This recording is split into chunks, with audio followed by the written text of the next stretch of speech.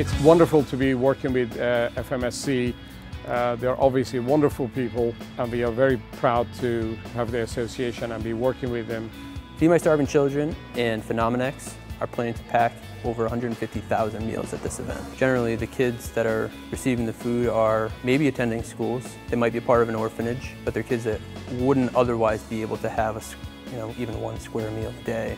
I personally think it's responsibility and duty of every institute, if they're progressive and if they can afford it, they should be able to reach out to community at large and those who are a little bit less privileged. It shouldn't be all about the bottom line, and it shouldn't be all self-centric.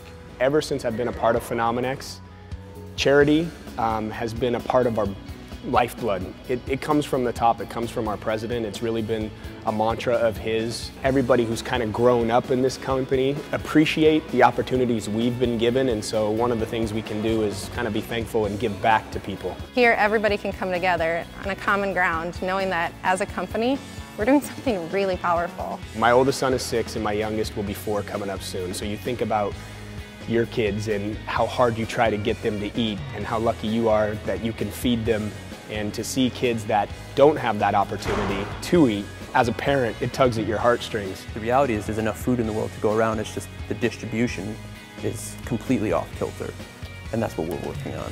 The fact that they get to eat leads to the fact that they're healthier, that leads to education, that leads to changing their path in life. Really tough to understand when you make a donation where that might go sometimes, and to know that my hands were just on these meals, and on the other end when somebody else opens it up, it's that child's hands potentially who's opening it up and whose lives are being transformed right there. And to be able to see the photos that they share of a kid who comes into an orphanage in really difficult shape, 4 months later, you can just see there's life in their eyes and they're doing so much better and they're healthy and they're able to go on and live, that it just inspires you to want to do more.